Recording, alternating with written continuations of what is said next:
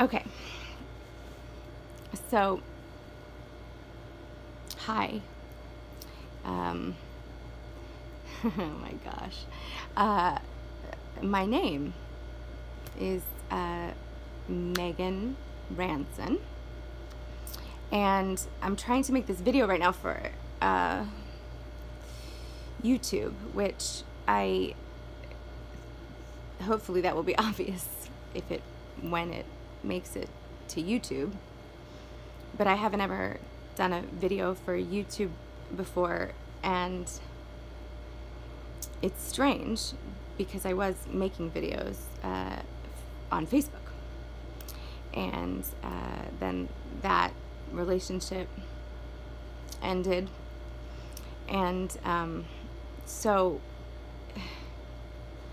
I need another forum, and YouTube is the place to go. But the thing about that is that where I'm at and what I want to discuss, it feels like it feels like going in hard and out of the blue, really out of the blue, with the kind of thing I want to discuss. But I guess sometimes things just are out of the blue. So just know that if anyone even sees this, that I have been discussing things like this and working my way through talking about things like this, and it's just a weird introduction, I guess. But what I really want to talk about is I want to talk about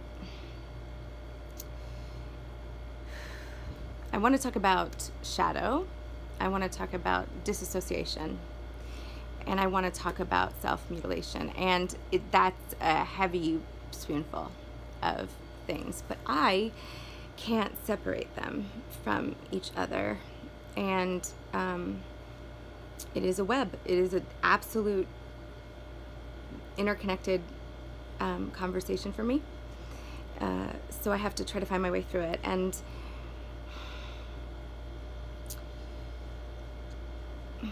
how do I say this? I don't know how this is going to go, because part of me, a lot of me, really doesn't want to know what I'm going to say. I want to let myself just say what comes out in the moment. And I also just don't have the mentality right now to, like, you know, work up a agenda.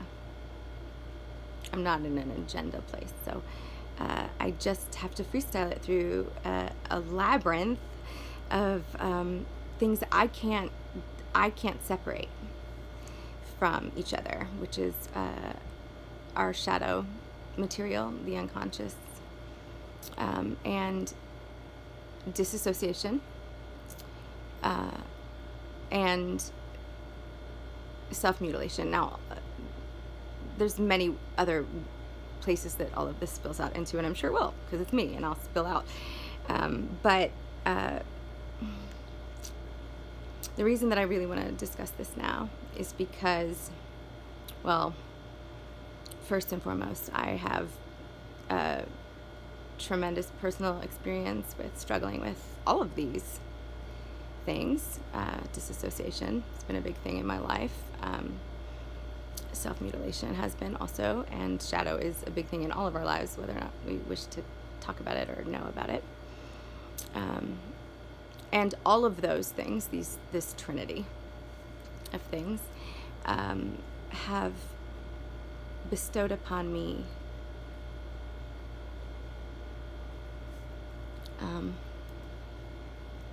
a gorgeous path into myself, and more deeply and fully into life. And I have an enormous amount of respect for all of them. And, you know, secondly, I want to discuss things like this because they're so taboo most of the time, and I found that to be like a huge amount of the pressure that essentially creates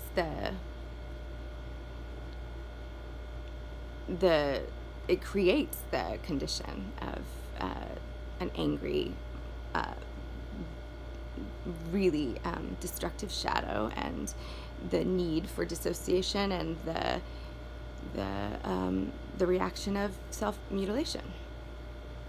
So it's not taboo to me at all. Like, actually, I think it's amazing and fascinating, and I think that it's time to talk about it like that, because it's amazing and it's fascinating, all of this, and it's a reflection of the depth of human nature. I can't do it. I'm like stuttering.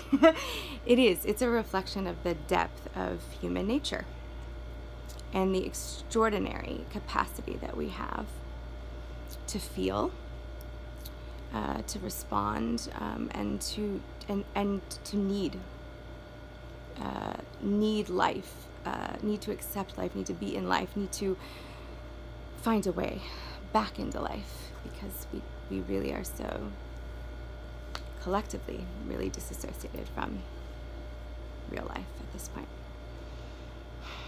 And I really do. I think it's ridiculous. These aren't uncommon things, actually.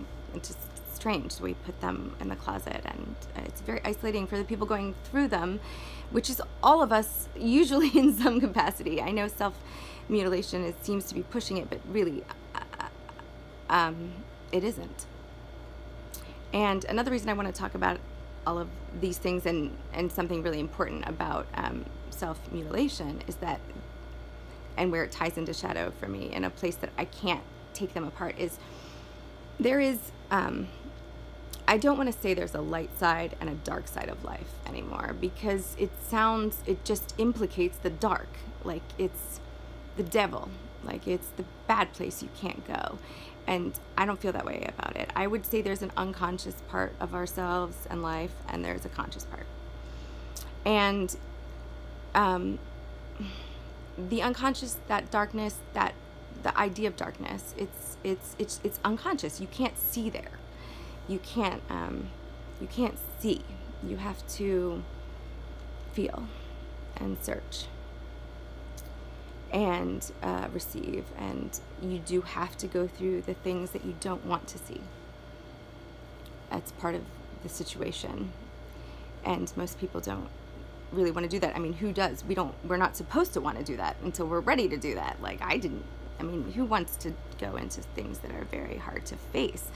Like, that's completely normal, though, to feel that way, but that doesn't mean you don't have to do it anyway, because you do. And then the thing about it is, if you do that, you get into all of the unseen things that you need to see about yourself, and about the possibility of your life, of the possibility presented by life itself. You get to the gemstones. You get to the things that you needed in the first place to see, so that you can carry it back into the light, or the conscious, and live in that fullness of yourself, and appreciation of this world and who we each are. And so, you know, I mean, it's a voyage. It really is. And the thing is that this, okay, hold on, I'm sorry, but it ties so much into self-mutilation for me, because self-mutilation needs to be also understood from a standpoint of a conscious side and an unconscious side of this, doing this. There are cultures all around the world that alter their bodies. You know, neck things, you know, the rings that elongate necks, and the earrings that stretch the earlobes, tattoos. There's pain involved in all of this. You know, this isn't, you don't like sit there and, like, you know, roll in ecstasy. I mean, well, some of us, if you're a dentist. Sorry. Oh my God. But no, okay, so wait, okay, no. Like, most of it's a ritual. You know, you have to suffer some of the experience to evolve through it, and to bear the mark, you know. But we are constantly all over this planet in different cultures and things working with our bodies. I've got to stop this soon, and I haven't got it anywhere yet. God damn it, I'm such a mess. But we're always working with our bodies. We're trying to figure out our bodies and how to be here. And there's a conscious way to do it. There's unconscious ways to do it. And